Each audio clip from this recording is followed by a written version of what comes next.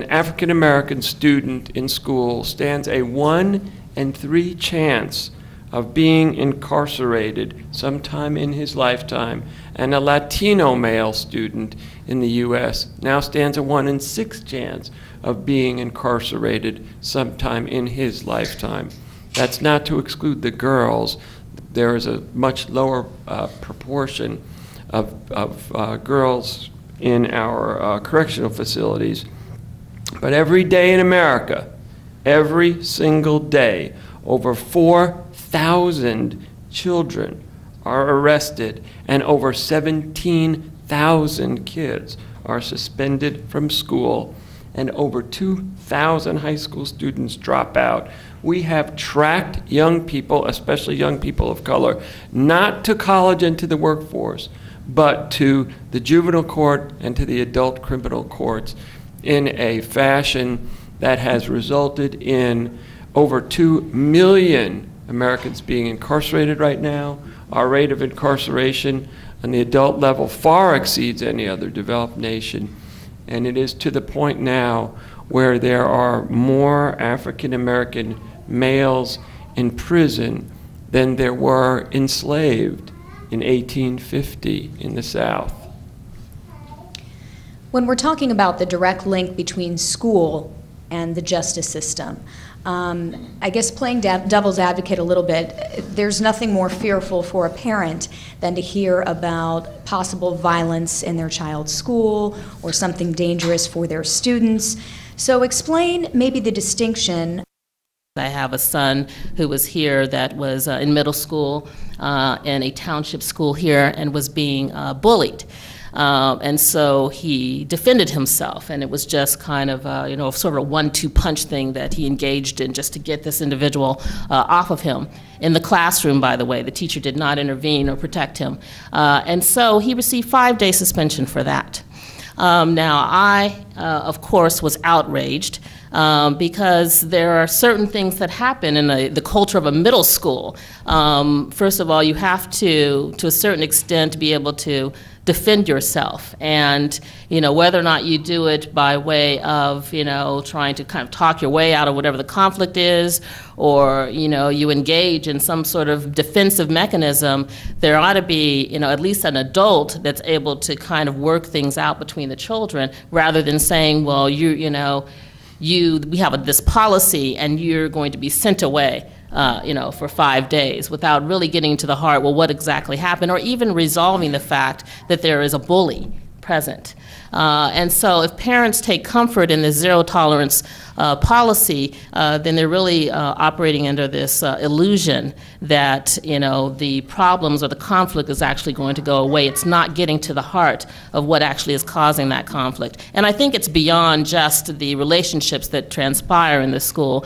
There's also the frustration that a lot of students have with regard to the curriculum. There's all sorts of things that take place in the classroom that lead to this type of conflict. The boredom, the focus on testing that doesn't really make the learning or an educational process meaningful for the children. So of course they're going to seek other types of outlets or ways to express themselves.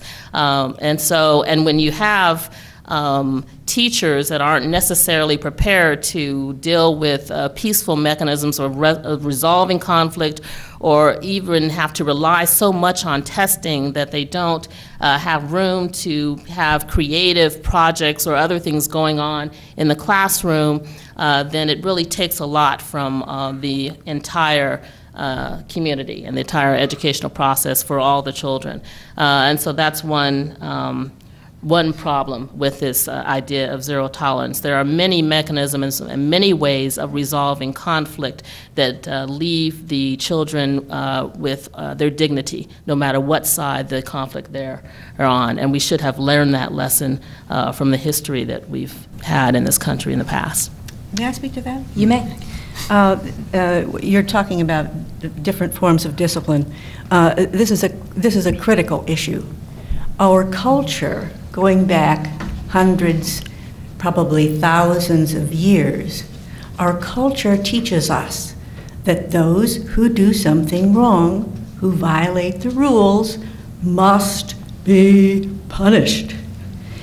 And this has moved, this is very deep in our culture. And taking another approach, in other words, finding a way to solve the problem, work through the problem, instead of just blaming someone and then punishing them, this isn't, it isn't gaining speed in our society very rapidly. There are, the concept of punishment actually got some scientific boost during the 1900s. In the 40s, B.F. Skinner, and some of you may know the Skinner box from teaching a rat to press one kind of lever or another lever. Dr. Skinner was the chair of the psychology department of Indiana University in the 40s, and the philosophy that he taught was that people respond to punishment and rewards. So, so our punishment concepts, this gave a little credence, a little science to punishment, the idea of punishing students. So we haven't made a powerful attempt to find a better way to deal with a situation. We have school rules. Every school has rules. It's hard to write them broad enough to cover everything. Rather than rules, something that works far more effectively is to develop a set of principles. Principles, if I say I am responsible for a given whatever, it's easier for the student to absorb this, internalize this, and accept his responsibility. For instance, we might say, I'm responsible for everything I do. If I do well, I get the credit. If I mess up, I can't try to put the blame on someone else. That might be our first principle. Then another principle might be, I'm responsible for treating all persons with respect and consideration, that we are different, that we look different, that we think differently doesn't matter. What matters is that each one of us is a deserving human being. Then, when the student, and there is some kind of fuss in the classroom, whatever's going on, it shouldn't be, and the student is sent to the principal or the disciplinarian, instead of meting out some punishment, the disciplinarian can say, would you look at the principles up here on the wall? We've been talking about those all year. Tell me, what did Mrs. Jones send you down here for? What was the situation? The student hems and haws, and I didn't do it, blah, blah, blah. But after a while, the principal or the disciplinarian gets the information out of the student, and then he says, oh, okay, well, look at the principles. Is there some other way a student, and he never says you, because that makes the kid defensive, is there some other way a student might approach this kind of problem that would not cause a fuss in the classroom? I'm sure there is. Look at the principles. See if you can find which one applies and give me an answer. We work with a kid for a few minutes on this, and he'll come up with an answer. May not be a good one. If it's not a very good one, the disciplinarian still says, oh, good try, yeah. Now look again and see if we can find something more, until you get some ideas from this student about ways he might respond to a similar situation. And he probably will come up with a better way that won't cause a fuss. When this process is finished, the disciplinarian gives the kid a big smile, a pat on the back, and says, John, I knew you could do that. I knew all we needed to do was talk about it, and you would find a better way. And then the disciplinarian shakes hand with the child. The child should have been taught this already in school in one of the earlier classes, but if it hasn't happened yet, then he teaches him how to shake hands. So this is the way people deliver respect to one another. And they shake hands, sends the kid back to class.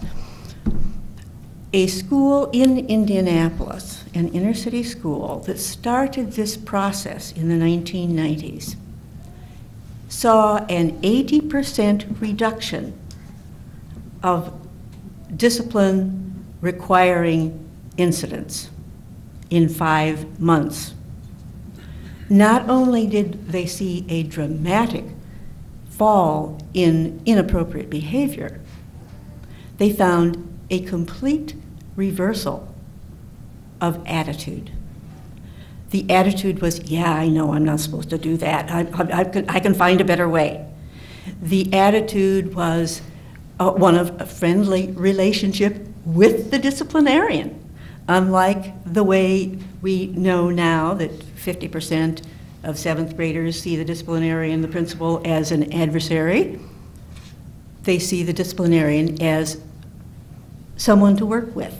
One student came to this disciplinarian and said to him, this is several months into the program, I broke a table. I didn't mean to, but I broke it. What do I need to do?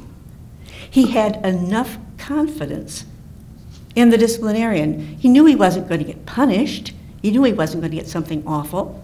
He knew the disciplinarian would help him find a way to do what he needed to do because he felt guilty about it. He wanted to fix it somehow. So one of the things we can do to change the attitude so students don't have these problems is to teach a number of things, which there isn't time this morning for me to go into everything. But another thing we can do is change this discipline plan. Instead of thinking in terms of punishment, which our culture has taught us forever, think in terms of working through the idea, working through with ideas of better ways to deal with a situation. Mr. Tenenbaugh, if you could maybe address, since you work with IPS schools, what are the challenges for the schools in developing a disciplinary approach, and are there alternatives that are being explored or used right now? Well, they constantly try every day, something new. But my thing is this here. You know, you can institute the no tolerance code, zero tolerance, the death penalty. We already understand that death penalty has not deterred homicide, the killing of police officers, multiple slayings, which constitute or justify one being eligible for the death penalty. It hasn't deterred people. Just recently, a man just killed 5 people. So the death penalty doesn't deter people from committing heinous crimes. So it's not about the zero tolerance or the death penalty. It's about attacking the way people think, how they see themselves, how they perceive themselves, and how they see others. This has been the thing, and particularly for African Americans. We don't know how to see ourselves as a whole. We don't even know how to identify as ourselves. Some of us call ourselves Negroes. Some write on the application that they're colored or black. Some say African American. That is a sign that we are confused about who we are and what we are. The thing of it is we need and this is the reason why I applaud the superintendent of Indianapolis Public Schools, Dr. Eugene White, and also the director of, Pat Payne, who is the director of multicultural education and the Crispus Attucks Museum. These two people have put their heads together and devised a program that addresses the identity of how African Americans see themselves. And so they've created this program called cultural competency, which is they are mandating that teachers teach or infuse culture into the education program.